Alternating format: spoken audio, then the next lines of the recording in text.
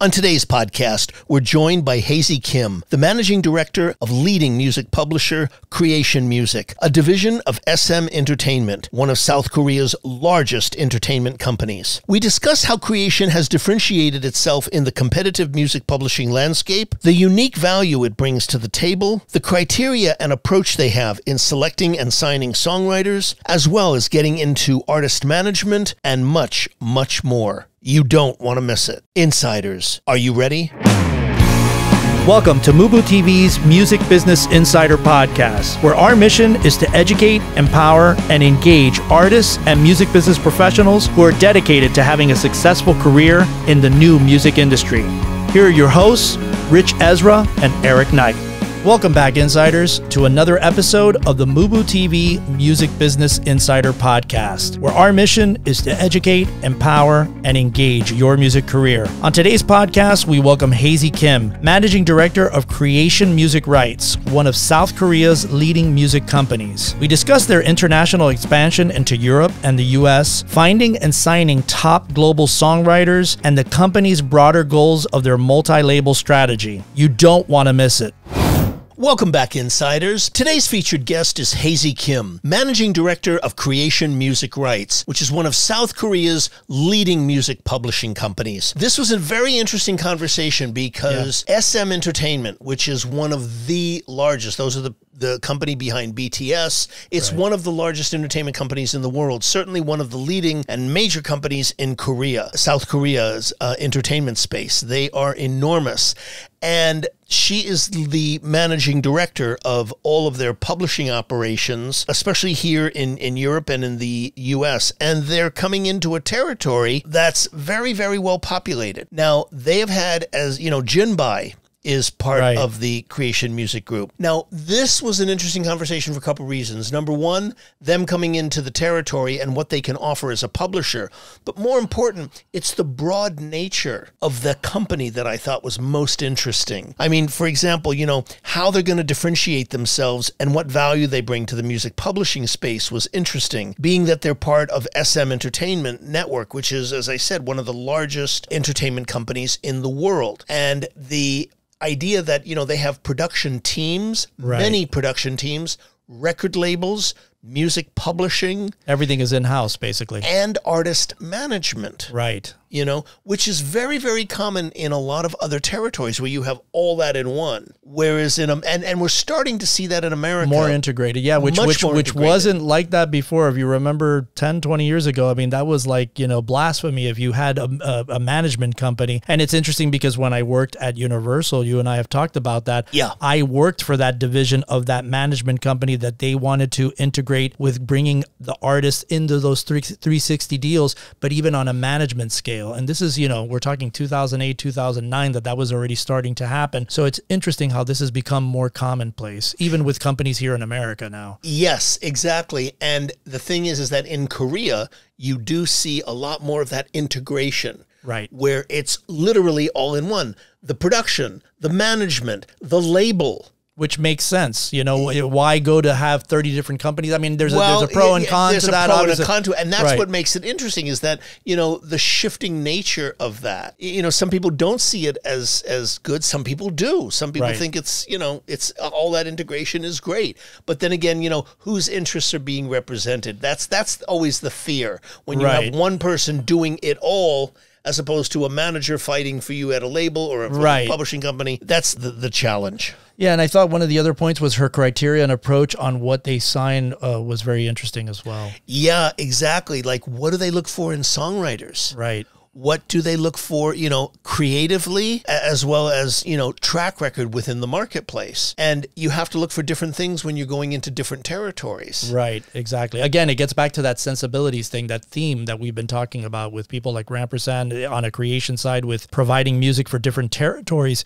I think that goes the same here too. The sensibilities of what you're doing and what kind of songwriters, like you said, that you're getting, and how are you going to integrate them with the artists that you're trying to connect them to? Yeah, it was was also very interesting to hear her insight, the various production teams that I mentioned that they have and how they work creatively on various projects.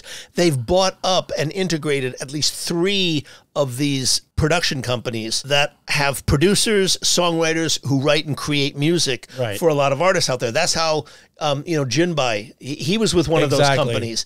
And, these companies, enormous success with a lot of artists. So this is like a, what would you call it? Not a machine, but it's a very, very well integrated kind of system. Correct. Yes, it's all symbiotic. Very symbiotic, to use your term. Yeah, exactly. It was also really interesting on how they're getting into so many different areas of the business, which we were talking about before, and now they're getting into management, label, and kind of having that really 360 approach to what they're providing. Yeah, very, very much so. And again, I think that that's something that they are bringing, I guess, the business. It's much more common. That approach is much more common in Japan and in Korea than it is in America. Right. And so to see that integration here. And what's interesting about it is when I compare it to American companies, I'm seeing a lot more American companies, managers, labels. BMG was a part of that whole thing of, merging music and publishing together. Right. Where there's not really that difference because the economics, you don't need hundreds of thousands of dollars to make a record anymore. Exactly. At one time in the music business, not that long ago, as you remember, you did. You did. You needed to spend 6 figures on making a record. So it's a whole different kind of business now. So I guess, as you say, you need an entirely different approach. With that, insiders, sit back, relax, and enjoy our featured conversation with Haezy Kim. Haezy, welcome. Hello, thanks for having me here today. Thanks so much for doing this. We really, really appreciate it. Yeah, of course. So excited to be here. We're excited to have you because, Kreation Music Rights is a very interesting company. You guys, your expansion that we've heard about is quite extensive, both in Korea and in Europe, and now coming to the United States. So my question to you as a company is, how does Kreation Music Rights plan to differentiate itself in the competitive music publishing industry? And talk about some of the unique value that it brings to the table. So, Kreation Music Rights, currently we are very focused in the K-pop industry just because where we are coming from in terms of our landscape and our expertise. We are SM Entertainment's 100% publishing division of the company. So, of course, our background and core lies in K-pop. I think right now in the global scene where K-pop is becoming one of the very popular genres everywhere in the world, it's really important to cater to that kind of audience and who is participating in that genre.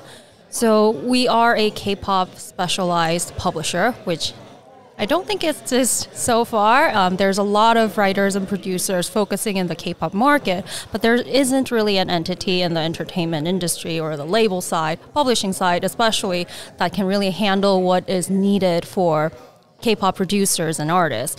And as a company, we really want to cater to those kind of talent, but also what really stands out for us is that we are not exclusively for K-pop either. So a lot of our writers and producers are global. They're based in UK, Amsterdam, Europe, Scandinavia. So we really want to focus our team and our team's efforts into really servicing those global talents around the world. So we not only pitch to K-pop focused labels such as SM, our parent company, HYBE, JYP, NYG, but also we have connections globally with our A&R networks. So all the major markets in the US and Europe, we are always focusing our energy into those global markets as well. So we are a K-pop specialized entity with that background and expertise, but also we have the scale and the capacity to serve the global music market. Wonderful. Okay, great. Speaking of global talent and creatives, with a focus on recruiting top global songwriters, could you elaborate on the criteria and approach that KMR employs in selecting and signing these songwriters, both within and outside SM Entertainment's network? Yeah, of course. We have a pretty big A&R team that always is open to new ideas.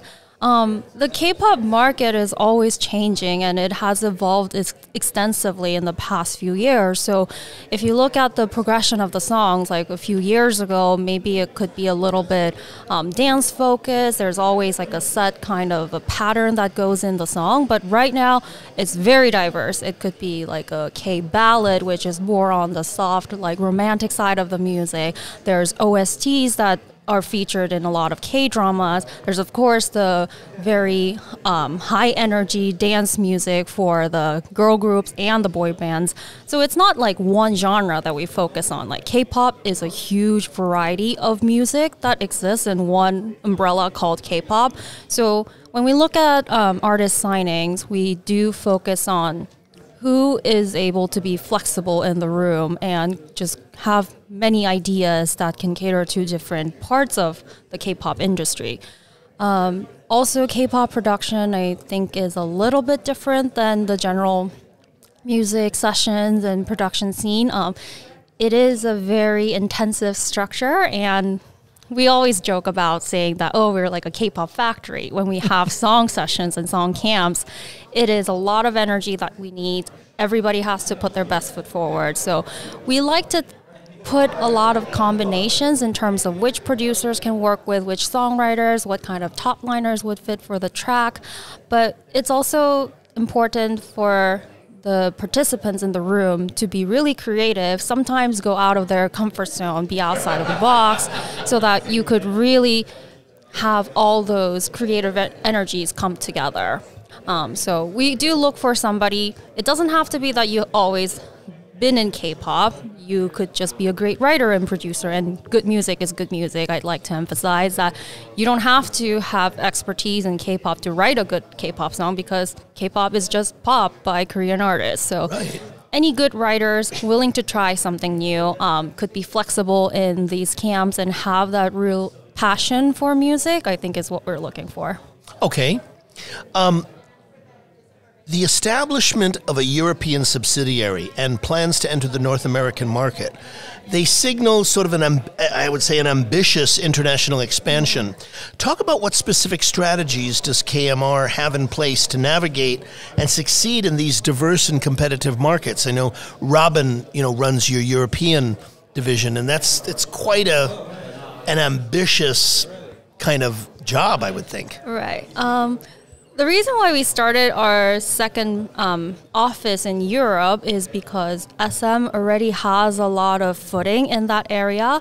There's a lot of Nordic and Scandinavian producers and writers that's been producing and writing for K-pop artists for many, many years. So we already have a footprint and a good network out there. And having Robin, who is a true industry veteran with 30 plus years of experience in both, not just K-pop, but he's placed so many Billboard records with his team of artists. He has amazing connections. He's been heading Song Expo in the region for many, many years too. So having him as our European head really puts him at the core of the business. It's able to connect with so many networks of writers and artists and A&Rs and also label heads around that region. And because of the good reputation that he's been having with the cut rates, how ethical and so passionate his writers are, it gives us a good footing in that area. For the U.S. business, the plan is to launch a U.S. office in 2024. So I am heading that operations currently. We are having so many meetings with our potential business partners, which could be labels, management, of course, publishers and smaller indie artists, A&R consultants, everyone. The goal for the U.S. business is not just to bring U.S. writers into the K-pop scene, but also to put some of our K-pop writers in the U.S. market as well. There's so many featurings going on with U.S. artists and some of the solo K-pop writers. There's so many collaborations, remixes, there's opportunities out here. And just creating new kind of combinations of artists is very exciting for us. So having our writers have a footage and an expansion in the U.S. is equally as important as having some of the U.S. writers come to Korea for K-pops. So that's kind of our plan. We want it to be like a synergy created in 2 different markets, but going forward with the same goal of creating new music and good music and something that would cater to a wider variety of audience. I would think coming into the U.S. market the way that you are, with your track record, and around the world, and the number of hits that your producers and songwriters have had, that the entree into the American A&R community, which is going to be the people that will be utilizing your producers, your writers, need your songs, would be quite extensive. Yeah, so I've been very, very pleased with all the communications that we've been having with our potential partners. Just a few years ago, my background before coming to KMR, I was at a major music company in their publishing division, and this is still the time where K-pop was considered a subgenre, a niche genre, a smaller than major pop genre. But right now, as I'm meeting these partners and A&R and label heads, they're so excited to partner with an opportunity as such. Part of the reason being it's just an exciting, fun, uplifting song genre, so writers are willing to participate in that. But if you look at it from the publisher's perspective, they make really good money. And writers who have participated in some of the K-pop songs will realize that having one stream, or even trying to get to how many million streams in Spotify, that boils down to not that much royalty payment versus having one cut in a K-pop album, even if it is not the single or the title song. Just having that presence gives you access to millions of physical copy. Korea physical sales is ever growing. It is already one of the highest in the world, but every year there is an increase of global sales or of physical album, which is unique to this market.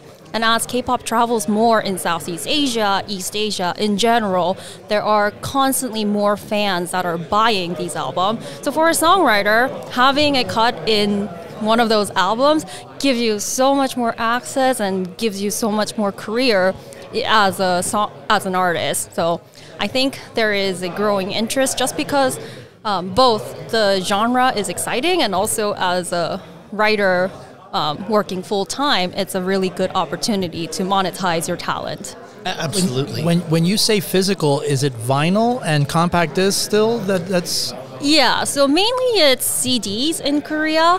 One great thing about CD market in Korea is fans engage in the buying of CDs differently than the rest of the world. If you look at one of these CD albums, it's a real product of art. It's not just one CD included in a package. It's a whole book about who this artist is, like some of their pictures, some of their projects. There's special cards that people could collect, so there's a collective value of it. It's really exciting. I've seen a few myself, but all the CDs are very different, very unique. They have their artist value. Some of them gives you, if you collect a few, then you get special access to the VIP events and stuff like that. So there's always this there's more than just buying the CD, and that's what really keeps the fans engaged, and it makes them feel like they are part of the artist community. So that's why CDs sell really, really well, and I've talked in a few other panels about this, but super fans in K-pop are so much more willing to spend for the artists that they love. They're 75% more likely to spend than our average listener. So if you really garner that audience and then provide what they are looking for, which is just more connection to the artist, whether it's through merch, CD, vinyls, any kind of artist promotional materials, it gives them joy, and it also gives artists a better platform to showcase themselves. Yeah, that's exactly what Jin was telling us earlier. And it's interesting, you were talking about the thing with the cuts. It sounds like it's almost the old model where if you had a cut on an album and it was a huge hit, it was still beneficial to you. Oh, yeah. So it's almost the royalty. Right. Yeah. So it's interesting how that model is applying here, where that model doesn't exist really here anymore. Because there's no model to give that economic factor. Exactly. Yeah, it's all streaming. Yeah. A lot of the K-pop artists, they also have the singles and the title songs and everything, but essentially the album has the entire story of Right, the artist. And right. I think in the K-pop scene, a lot of the artists still maintain that integrity of having a full album as an artist. So Yeah. as K-pop fan myself, it's really exciting to see the whole progression of the songs, how that entire album was curated for a specific purpose and a theme. Okay. Haezy, could you provide insights into your specific production teams, such as Monotree, The Hub, Smash It within KMR, and how they contribute to the overall synergy and success of the company? I will be talking a little bit about the business perspective here and the reason why we have maintained that structure. So just as a quick background, when KMR launched in Korea, we've created these massive partnerships and some acquisition deals with some of these independent publishers and production teams, some of which you've already named, Monotree, Smash Hit, The Hub, and many more that we will have in the future. So when we looked at the Korean business, of course we have direct relationships with SM Entertainment as our parent company, but that is just one piece of the puzzle. The K-pop market is huge. There's 4 majors in the market, but there's also independent, there are smaller labels. So if we really want to be the focus and the gateway to K-pop in publishing, you have to have a wide network. And by partnering up with these companies that already has the strong footage in the market, we basically expanded our network immediately and massively. So we have major connections to all the major labels. We have international relationships with other labels outside of Korea, and it just gives us access to all of these A&R networks, label networks, etc. So we put them together all under the KMR umbrella, so we are all now a KMR family, but we are able to maintain their uniqueness in the system, so we have a thing called company and company. So the Hub is a KMR company, Monotree is a KMR company, and they still maintain some of their unique structure, whether it's their A&R structuring team, whether it's their mentoring system that they have within their producers and songwriters. So we give them the flexibility and the structure to maintain that business model going forward. At the same time, they could also benefit from the scale that we have as a KMR company as a whole, so they are able to utilize our A&R system, our admin system, and royalty system to better serve their individual producers. So I think with this structure, it allowed both the CIC companies to grow faster and tap into the areas that they have not before as an independent publisher in the market, but also for KMR as a whole to just have a very wide network of amazing songwriters from the get-go. That's kind of what we are aiming for the US market. So at the moment, we are trying to partner up with a lot of independent publishers. We're having conversations about having a potential JV, artist project investment. So there's a lot of exciting plans going forward. Yeah, exactly. And speaking of exciting plans, your company, I believe, KMR, recently signed Kim Woo-jin as KMR's first artist. And I'm just curious, what was the thinking behind signing her, and how does it align with the overall vision and strategy in music publishing, or is it a separate thing in terms of being a label? So within KMR, we're not strictly just a publisher. We also have a management division, which is where Kim Woo-jin is signed to. Right. Kim Woo-jin, former member of the boy band Stray Kids, is a massive solo artist as himself. So by managing his acts, he actually has a debut album coming out in April with KMR, so that's really exciting. By having an artist within the KMR structure, it's 2 ways. For the artists, they get massive support from the KMR team. A lot of the great producers and writers within KMR can work on the project. And on the flip side, it gives our artists, our writers, an opportunity to work on an exciting solo artist project. So we kind of have hand in hand, and it works really well within the overall structure. Having the management team being able to talk to our A&Rs or producers directly, telling them about the vision of the next album, next project. It's a really well communicated system that we could really focus on what the artist's vision is for the next project.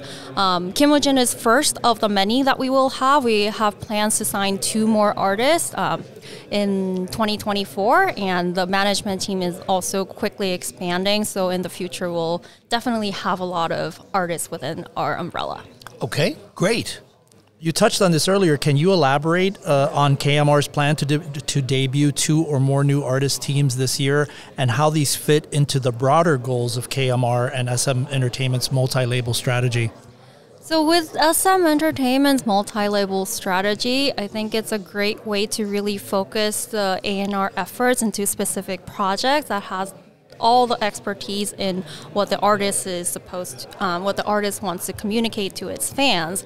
So within KMR, our management division looks at some of the artists in the K-pop scene, think about which artists could really reflect what KMR is planning to do as a company, but also develop their artist career, so we could focus our energy into breaking them in different markets where they have the most fan base. The 2 artists that are going to be coming in this year, I cannot mention it yet because it's not public information yet, but we are in the plans. And part of the way that we find these new talents or decide on who we would want to partner up with, we have a lot of deals going on with universities in Korea that are always nurturing new talent. We partner up with SM Universe, which is kind of like SM's auditioning, talent nurturing part of the business. So we have these partnerships that allow us to really see the talent at its early stage and see the progression of their growth. And as we see fit, we could best work with these up-and-coming writers. So I think that's a really good program that we have and a vision that we have for the company.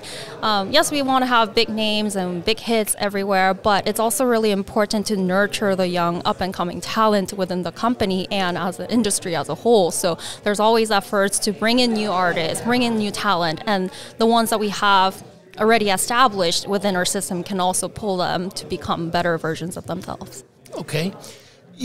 I believe KMR also has plans to expand into Asia more extensively. Yes. And can you talk about, I mean, because you're based in Korea, the company's headquarters are based in Korea. What challenges does that present for you right now as a already established Korean company expanding into Asia? Are there any, or is it not even material? I think it's more than an opportunity than a challenge, because K-pop definitely influences other parts of Asia. So K-pop, I think, sets a trend and like an example for the rest of the Asian market. There's a lot of developing acts in I-pop or J-pop or Mandopop, Cantopop, all of these regions, but K-pop has been the real first phenomenon of where it traveled worldwide and globally. So it could set a good example of how a regional music at first could expand with such power and travel power to become an eventually global music genre.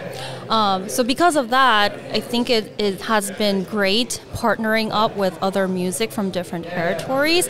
We're currently in talks with companies in China so that we could have some featurings with a Chinese act and a Korean act within ourselves, and then we will be exclusively producing some of these acts. We're talking to businesses in Taiwan to have similar kind of productions, and also in Southeast Asia, there's multiple rising acts in India, Vietnam, Thailand, all of these countries where K-pop has a strong fan base, but also the local acts are really important in connecting the dots. So I think in the next few months, we'll have really exciting projects that could put artists from different cultural backgrounds together and create something really meaningful. So, Haezy, I wanted to ask you, because this is something like 14 or 15 years ago didn't exist in the industry, where there was labels and management kind of integrating with each other. And, you know, you touched on this earlier about the management company.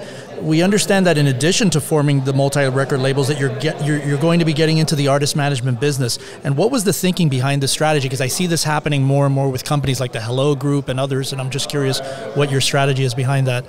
Well, in the music industry, I think these verticals are all very interconnected, and there is just more benefits into these different verticals working together. You've mentioned Hello Group, which has they have their management division, they have publishing, they have master, they have studios, and also consumer products, which I think is so amazing.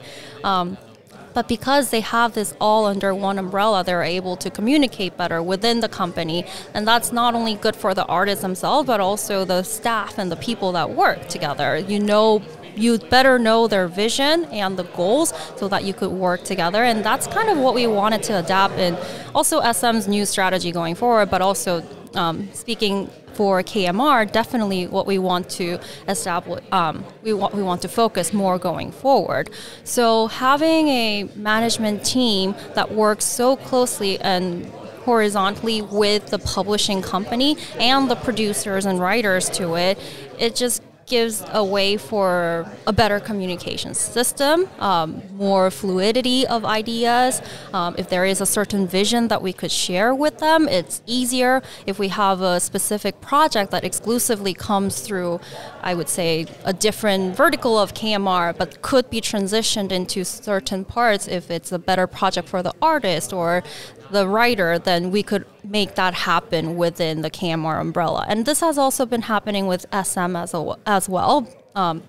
With our relationship, sometimes KMR will have exclusive projects with SM artists because we have more visibility into what they are promoting this year. SM will have certain projects that would be specific for KMR writers and producers. There's always a two-way communication that is so easy if you have these verticals within the same umbrella.